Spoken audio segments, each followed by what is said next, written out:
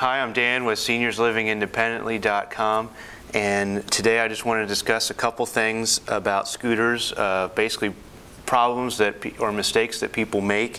One of our single biggest phone calls is that people have it out of gear, and this is with all scooters.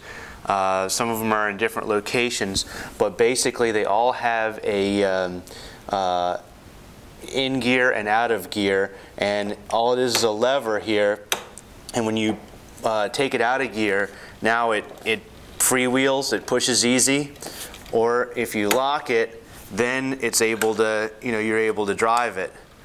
But what you're not able to do is you can't take it out of gear, so now it pushes, and when you turn it on the key, it's going to beep and say, hey, you can't use me like this. So what people do is somehow it gets knocked out of gear, or they take it apart and put it back together, and then it's out of gear, and they turn the key on and it beeps, and they call and they say, hey, my scooter's beeping. And when we check the code, the number of beeps is a code, and you can look on in your manual and it'll tell you, and it'll say that it's out of gear. So always make sure that if you want to drive it, it's in gear. The second mistake that people make often is they turn it on and right away they push the throttle. And when you do that, it confuses the machine. It thinks that the throttle's out of balance. And so when you turn your scooter on, you have to wait probably 3 seconds before you hit the throttle, or it's going to confuse the machine. So those are probably the two biggest things that people do wrong. The other thing that people do wrong is battery charging.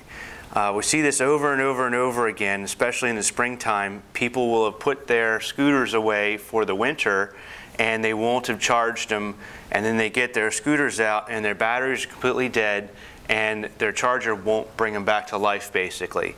So what we highly, highly recommend to all of our customers is that every 2 weeks you charge up the scooter overnight, and even if the green light comes on your charger after an hour, just leave it on overnight. And that gives it a good solid charge, and that'll really keep the batteries.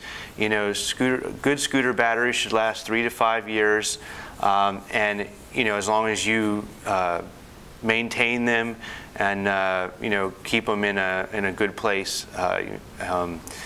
But what you don't want to do is put it in your shed for the winter time, and then not do anything with it and pull it out 3 or 4 months later and expect it to work. You'll have to replace your batteries.